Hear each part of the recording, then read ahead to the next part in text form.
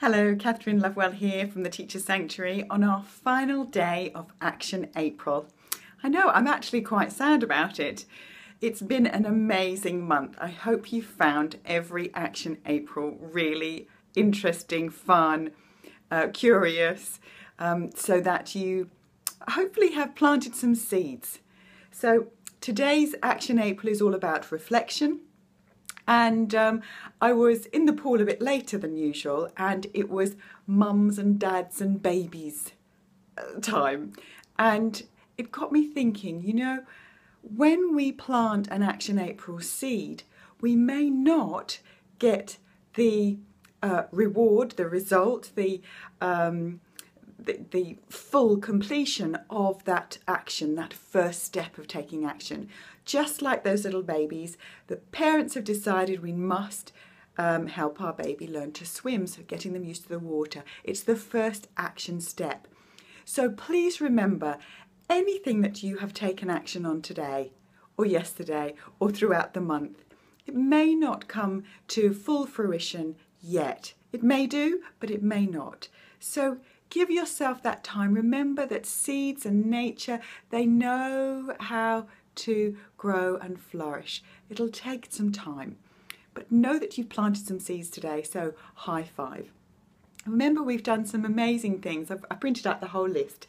We've got out into nature, we've had a big spring clean, we've started to seek out places and things that make our hearts sing.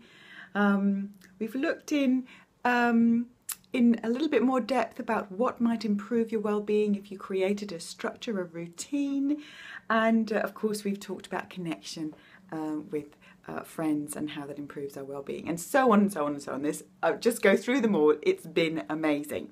Of course, we had the wonderful Pay It Forward at the end of the month, which was so rewarding for me and really joyful. So sharing the love, ripples of kindness out there, sowing more seeds, hopefully they'll continue to grow.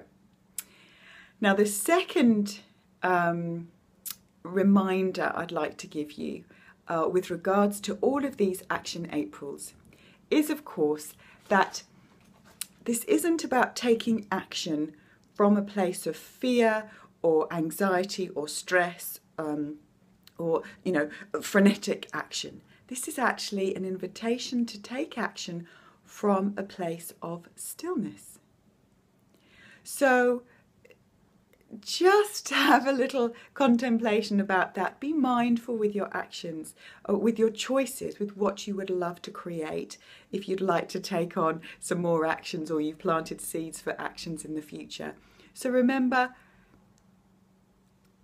you may not get the flower blooming straight away, and also if you take action from a place of stillness, there'll be a really powerful experience planted and that will blossom over time.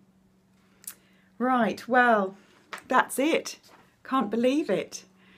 Now tomorrow, it's May. I'm really excited about May because we are going to have a Mad May. Yes, indeedy. M-A-D, May. Make a difference, May. It's going to be phenomenal. The Pay It Forward ripples of kindness have really inspired me, so M-A-D, May is what we're going to do. I've no idea what's going to happen. We're going to take one day at a time, be mindful with our choices, and have tons of fun. So if you'd care to join me, please join up for Mad May. Take a look at any of the Action Aprils that you may not have seen, and see how you can continue to take great care of yourself. Take the oxygen first by these mini actions, and really ensure that your well-being is prioritised in your life, and of course the well-being of your family and your friends and colleagues. So that's it from me, Kathryn Lovewell from the Teacher Sanctuary, signing off for Action April 2016. I hope you've had a brilliant time. And of course, if you've just found this and it's 3 years later, it's still really brilliant. And I'm sure that you will find it valuable. So TTFN, I'll see you for Mad May.